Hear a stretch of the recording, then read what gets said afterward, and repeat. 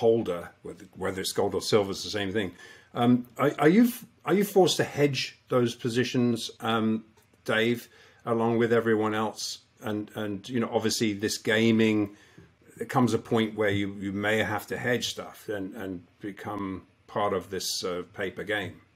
I mean, I guess I'm probably guilty of being a permabull for the sector, and that's just because you know, to me, there's just an enormous arbitrage opportunity between what I think the intrinsic value for gold and silver is, which is much higher, versus, you know, where it trades, and is obviously the price setting mechanism is the derivatives market and the unallocated gold system on the LBMA. Um, I mean, from time to time, we've tried putting on hedges, and it's tough. It's really, so it's really just a function of, if I get bearish on the market, or I think we're going to go through a correction, or a, you know, correction cycle, or a pullback, I'll try to raise cash by selling the mining stocks. But in terms of the physical gold and silver that we hold in a non-COMEX vault, we don't touch that, and we don't try to hedge it. And I mean, my biggest fear is if let's just say, you know, we tried to sell some of that, or we wanted to sell some of that gold and silver, I'd be worried about maybe being able to replace it down the road at some point.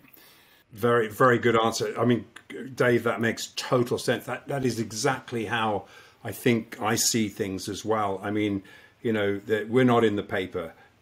When you talk about physical here, you're talking about physical gold. I don't know of a single client in all the years that has ever sold. I mean, we're talking about wholesale side of things. We're talking about clients with a lot of bullion, gold and silver bullion.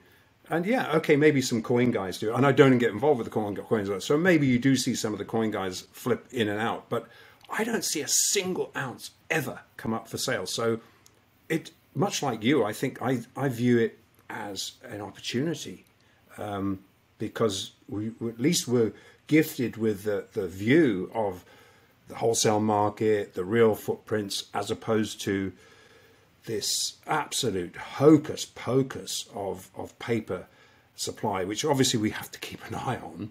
But we look at it, I think we look at it in the same way. Hey, maybe this is the best opportunity.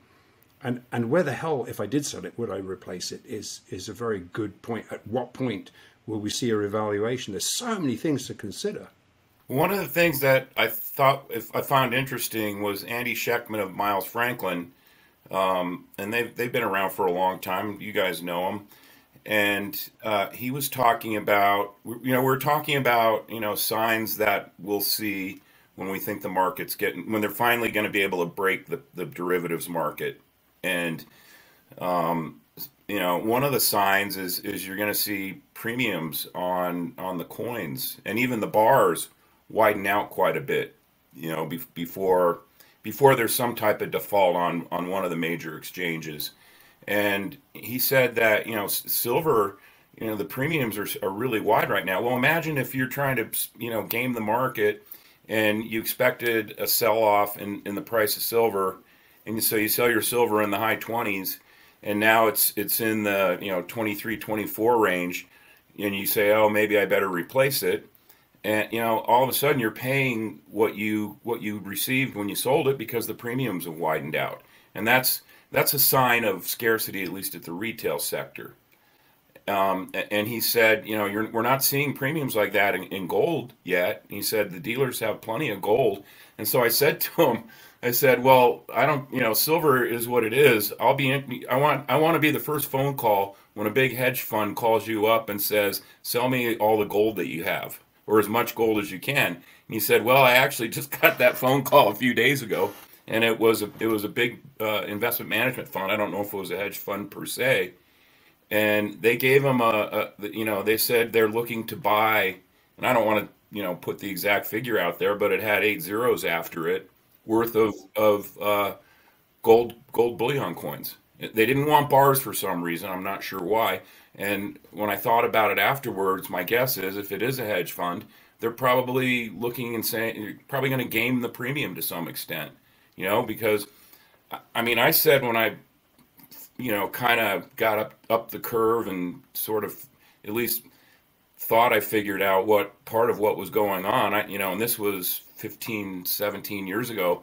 I said at some point we're going to see 100% premiums on gold, at least on the retail side on gold, because there's just going to be such a scarcity, and there's going to be so much money that has been printed looking to buy physical gold and silver. It makes total sense. And so, as you say, it's this whole, there's this disconnect. We're talking about this disconnect between the paper and the physical price, and then the resulting, and you're talking about that there's going to be indicators like premium expansions, etc.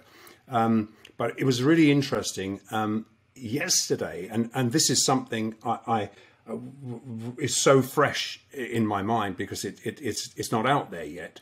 So obviously, we're very involved in the wholesale market, and yesterday, and this is a bank yesterday, and this is the interesting part, just as silver pit opens, and what does silver do?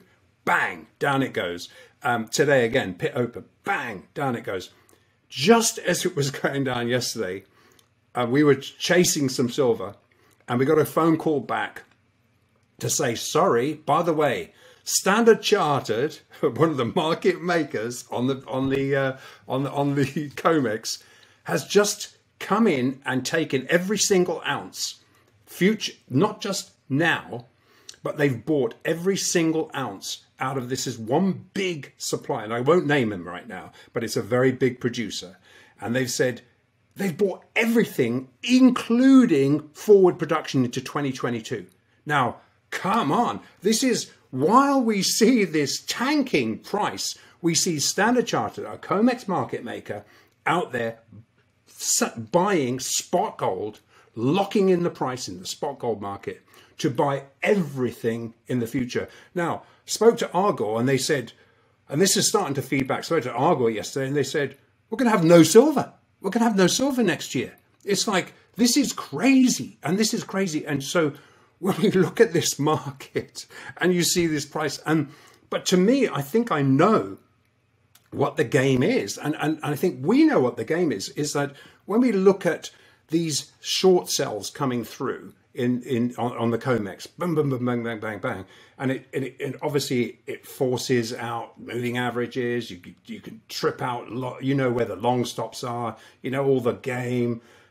You also know then what you're going to do is also incentivize hedging, legitimate hedging, people going short to hedge positions, big funds out there having to do that.